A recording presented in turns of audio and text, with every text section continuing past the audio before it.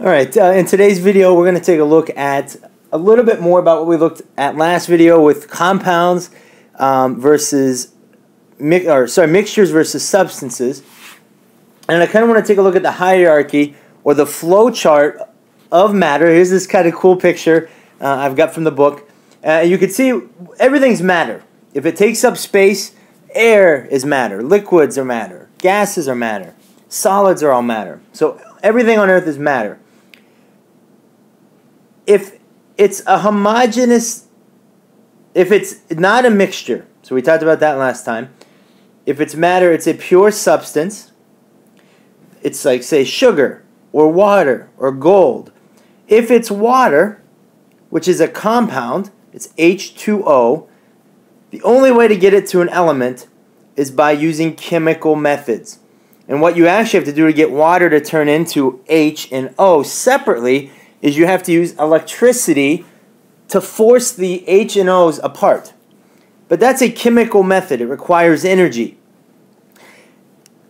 If you have a mixture, whether it's homogeneous or heterogeneous, to get it to become a pure substance, you have to actually do a physical method of separation. So today's video is all about separation. You might remember the Red Hot Chili Peppers had a song, "You gotta keep it separated, whoa, whoa." That's what we're doing today. We're going to keep things separated, and in the next slide I'm going to show you a couple interesting ways that chemists separate things.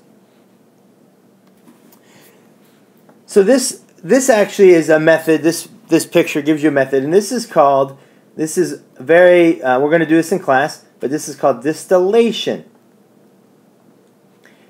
And distillation is a method of separation of a substance, of a mixture, based on a difference in boiling point. So, using a difference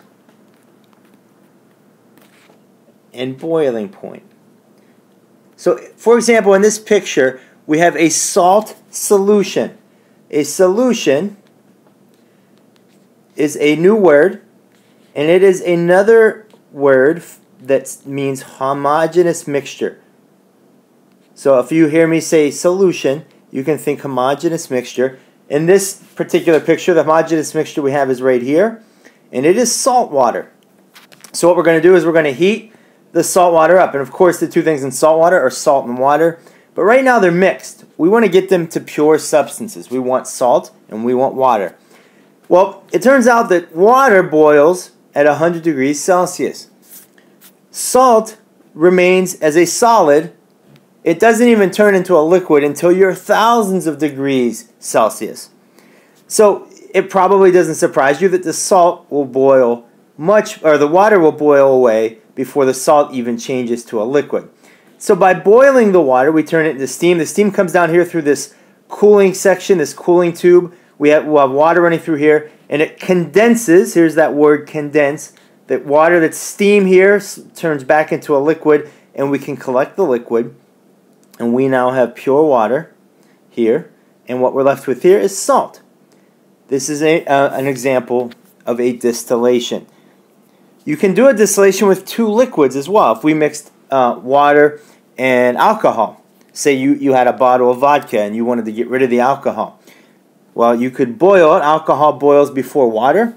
You would have this same setup, and what would come dripping out down here would be pure alcohol, and what would be left up here would be the water. So that's one physical method of separation, and it's called distillation. The second one is this on the next slide. This is called filtration, as you see here. And in filtration, we again have a mixture. So here's a mixture of a solid and a liquid. It's some water with some sand and some salt. So this is salt water and this is sand. So filtration uses paper. We have something called filter paper, which we'll get exposed to in class. A paper towel is filter paper, essentially. We buy fancier paper, basically Bounty, but it comes in circles, and we call that filter paper.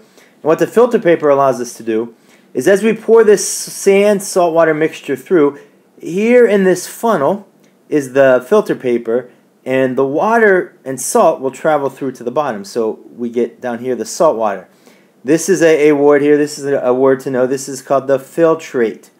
The filtrate, when you're doing a filtration, here's filtration.